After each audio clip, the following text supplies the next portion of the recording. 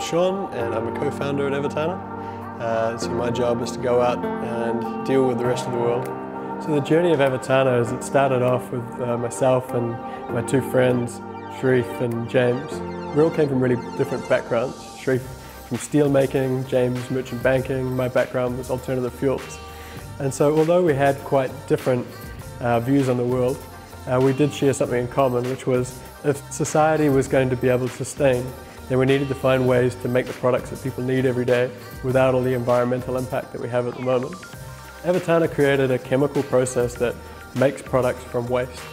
It takes steel slag, which is a waste from making steel, and precisely controls a reaction with acid to be able to make 4 products from it. We make alum, which is used to make water drinkable, titanium, which is used to make paint, Epsom salts, which is used for agriculture, and gypsum, which is used for making cement, wallboard and construction products. So the really exciting part now is that since 2012 we've taken it from a proof of concept in the lab up to a pilot scale where you're starting to make samples that you can touch and feel, and now we have an industrial manufacturing plant where we're making shipping container quantities of these products. In 18 months' time we're going to start constructing a commercially viable production plant of a global scale.